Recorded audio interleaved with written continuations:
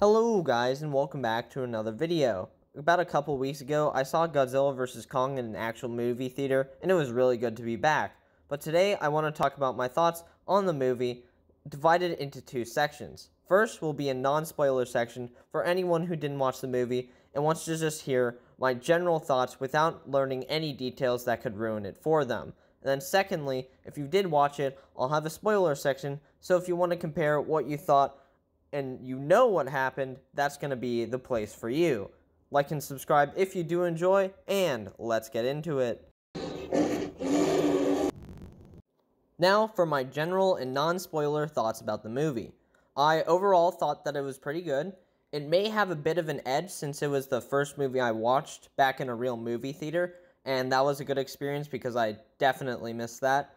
But it was easy to follow along, and I didn't feel like I needed to watch the other movies to understand. I only watched the original Godzilla since then, and I jumped right into this one, and they told you enough that you knew what was going on, but not too much that you couldn't just enjoy it and see where it goes, and have just a bit of mystery.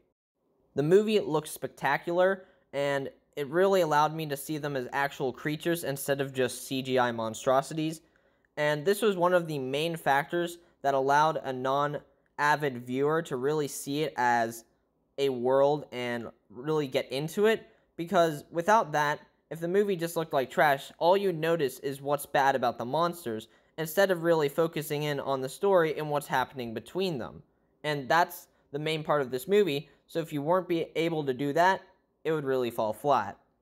The human characters felt pretty mediocre. I didn't really have much attachments to them. I was really fine if they got crushed by a giant lizard toe or a big monkey fist, but they did their job and they moved the plot along without stealing too much of the show. Like, you could jump around from each of their point of views and back to the monsters without getting bored. They gave you enough of the monster stuff that you didn't feel like the humans were overrunning the show, and they weren't too boring that you just got lost in their stories and then forgot about the monsters ever existing, which is a really nice balance to keep a good pace to this film. And of course, finally, the main event, the fights between Godzilla and Kong. These really showcase each creature's weaknesses and strengths through their different environments and locations, which provided different challenges for each character, making it not seem just like a one-sided fight. Like, each one really had a chance to bring it their all. I'm not going to mention exactly what happens, because of course that would spoil it, but I was happy with who won, and it made sense logically to me, which I think is something that movies should try to do, instead of giving someone the edge by something stupid. And I'll explain that later if you actually watch the movie, which we're getting into right about now. I'm going to talk right off the bat about the winner of the fight between Godzilla vs. Kong, which was clearly Godzilla. And I think this was the right decision, because you take a giant ape with no powers or anything special about him except he's really big, and you take him against a nuclear-powered giant lizard with big crushing jaws, sharp claws, and immense body strength, plus a giant tail to whip him right around. I mean, the fight's a little unfair, and this is why, about in the midpoint, he gets the MacGuffin of the story, or the axe. And if he was to win with this axe, I wouldn't like that, because the only way he was able to win was with an extra power-up, which Godzilla didn't have. I know one thing about the last movie, King of the Monsters, is that at one point Godzilla went atomic, like he actually became a nuke. And imagine if we had Kong with his measly battle axe that can deflect Godzilla's atomic breath up against a literal nuke.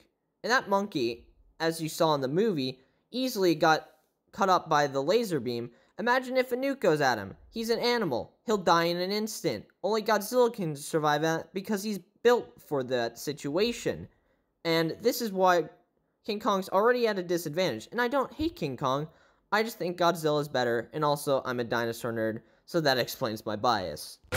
Before watching, my friends and I discussed what we thought was going to happen, and I correctly predicted that this was going to be a team-up movie, similar to Captain America Civil War and Batman v Superman, of course. The twist villain being Mechagodzilla, I also predicted because it was not a long time before they put the mechanized version of the giant lizard himself in a movie where the technology has aged so much since they had to adapt to fighting giant monsters. And in this case, I'm actually very happy about how Godzilla was presented against Mechagodzilla. I am perfectly fine with Godzilla being less powerful than his robot counterpart. This is because the robot counterpart doesn't have to recharge his beam. He keeps going on forever with the power source that Godzilla gave him. And also, he feels no pain as a robot, so he can keep going despite any injuries. He'll keep fighting till the end, and Godzilla and Kong will slowly wear down.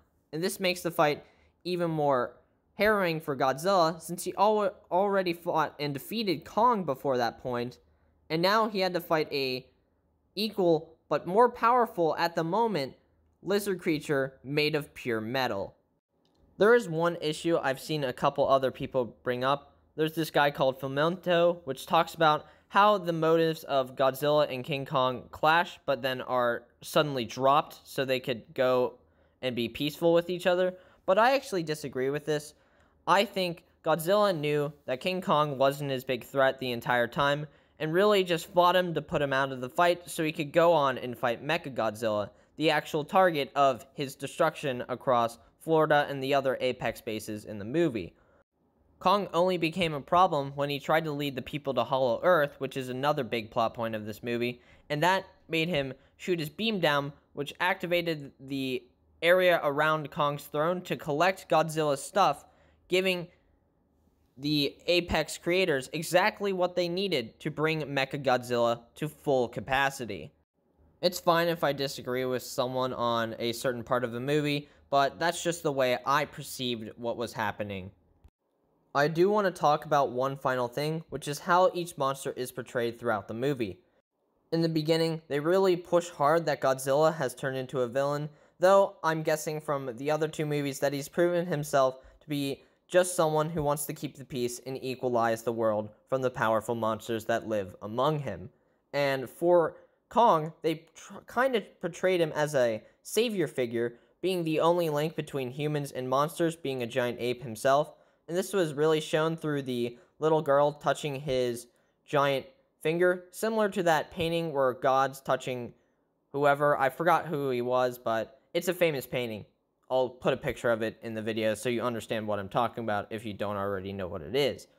But this, over time, slowly just went away, and once they finally realized Godzilla wasn't the main threat, they just kind of dropped that altogether, which I think that's just a choice for the movie to put some tension. While it was kind of annoying in the beginning, as you thought they were leading up for Kong to win, seeming how they were kind of rooting for him most of the time, I think it was just a stylistic point to really add in why they think Godzilla is such a villain, and why they brought out Kong to finally find something to stop him. Well guys, that's going to do it for my thoughts. If you do have any of your own, comment that down below, but without too much detail, since I don't want to ruin it for anyone else who's just trying to watch what I have to say, and I don't think that would be nice, since I kind of want to keep it really hidden myself, so I don't reveal anything to someone and spoil anything, because that sucks when it's done to you. If you did enjoy, hit the like button and subscribe. I'm going to have more movie reviews coming soon, because I just watched Captain Marvel for the first time, but also more gaming commentary, and some theories to throw into the mix. With that, like and subscribe if you did enjoy, and see you guys next time.